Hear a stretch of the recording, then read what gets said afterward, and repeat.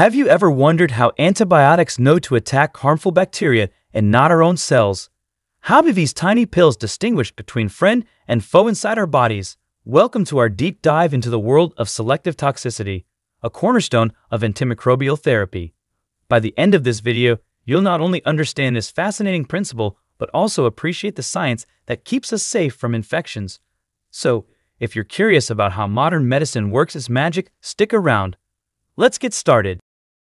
Selective toxicity is the ability of a drug to target specific cells, like bacteria, fungi, or parasites, without harming the host cells. It's like having a sniper that can pick off enemies in a crowd without hurting any civilians. But how does it work? To understand selective toxicity, we need to delve into the concept of targeting. Just as a sniper needs to identify the enemy among civilians, antimicrobial drugs identify and attack microorganisms while sparing human cells. This precision is achieved by exploiting the biological differences between microbial cells and human cells. One of the most critical aspects of selective toxicity is targeting structures unique to microbes. Take bacterial cell walls, for instance. These walls are made of a substance called peptidoglycan, which is absent in human cells. Antibiotics like penicillins and cephalosporins exploit this difference. They inhibit the synthesis of peptidoglycan, causing the bacteria to burst and die. This means these drugs can kill bacteria without affecting human cells.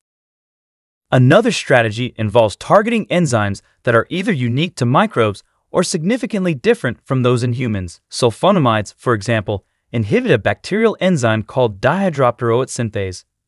This enzyme is involved in folic acid synthesis, a process essential for bacterial growth but not present in humans as we get our folic acid from food. Let's take a closer look at penicillins. Discovered by Alexander Fleming in 1928, penicillin was the first antibiotic and marked the beginning of modern antimicrobial therapy. It specifically targets the bacterial cell wall synthesis, a process that doesn't exist in human cells. This discovery revolutionized medicine, turning deadly bacterial infections into treatable conditions. Selective binding is another clever tactic. Antibiotics like tetracyclines and macrolides bind to bacterial ribosomes, the protein factories of the cell.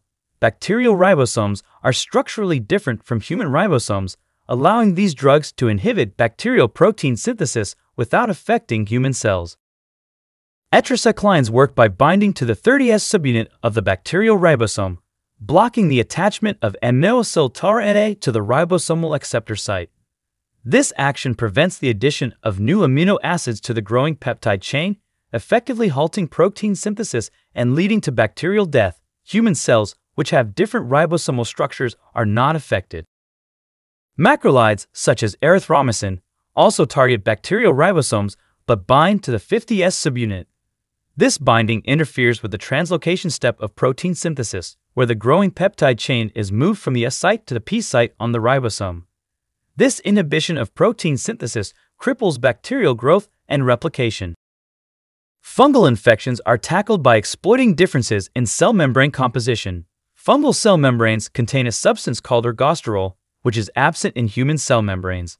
Antifungal drugs like amphotericin B bind to ergosterol, disrupting the membrane and killing the fungus. Human cells, which contain cholesterol instead of ergosterol, remain unharmed. Amphotericin B binds to ergosterol in the fungal cell membrane, creating pores that increase membrane permeability. This disruption leads to leakage of essential intracellular components and eventually cell death. This selective targeting is crucial in treating systemic fungal infections, which can be life-threatening. Azoles, another class of antifungal drugs, inhibit the synthesis of ergosterol by targeting the enzyme lanosterol 14-alpha-demethylase. This enzyme is involved in converting lanosterol to ergosterol, an essential component of the fungal cell membrane. By inhibiting this enzyme, azoles disrupt cell membrane synthesis, leading to fungal cell death. Antiparasitic drugs often target metabolic pathways unique to the parasite or more crucial to the parasite's survival than to the hosts. For instance, some antimalarial drugs inhibit the parasite's ability to digest hemoglobin, a process vital to its survival within red blood cells. Quinolines, such as chloroquine, interfere with the malarial parasite's ability to detoxify heme, a byproduct of hemoglobin digestion. In the parasite's digestive vacuole, chloroquine binds to heme, preventing its detoxification into hemozoin. The accumulation of toxic heme kills the parasite, while the human host remains unaffected. Antimalarial drugs like artemisinin also exploit unique metabolic pathways. Artemisinin interacts with heme in the parasite's digestive vacuole, producing reactive oxygen species that damage the parasite's proteins and membranes. This targeted attack effectively kills the parasite without harming the host. The more closely related the pathogen is to the host, the more challenging it is to achieve selective toxicity. Viruses, for example, use the host's cellular machinery for replication, making it difficult to target viral processes without affecting host cells. To tackle viral infections, antiviral drugs often target viral enzymes or proteins that are essential for replication but different from human counterparts. For example, HIV protease inhibitors block the viral enzyme protease, crucial for processing viral proteins. This inhibition prevents the maturation of infectious viral particles, reducing viral load and disease progression. Pathogens can also develop resistance mechanisms that reduce the efficacy of drugs, complicating treatment and reducing the selective toxicity of antimicrobial agents. Bacteria can mutate and develop resistance to antibiotics, making it essential for scientists to continually develop new drugs. One notorious example is methicillin-resistant Staphylococcus aureus, MRSA. This bacterium has acquired resistance to many antibiotics, including methicillin. MRSA's resistance mechanisms include altering target sites, producing enzymes that degrade antibiotics, and efflux pumps that expel drugs from the cell. Combating such resistant strains requires novel approaches and continuous research. Combination therapy is one strategy to overcome resistance. By using multiple drugs with different mechanisms of action, it becomes harder for pathogens to develop resistance. This approach is commonly used in treating HIV, tuberculosis, and certain bacterial infections. Combining drugs ensures that even if a pathogen develops resistance to one drug, the other drugs can still target and kill it. Penicillins and cephalosporins inhibit bacterial cell wall synthesis. By targeting the peptidoglycan layer, they effectively kill bacteria without harming human cells. Tetracyclines and macrolides inhibit bacterial protein synthesis by binding to bacterial ribosomes. This prevents bacteria from making essential proteins, leading to their death. Sulfonamides and trimethoprim inhibit bacterial folate synthesis, a pathway not present in humans. This selective inhibition stops bacterial growth without affecting human cells.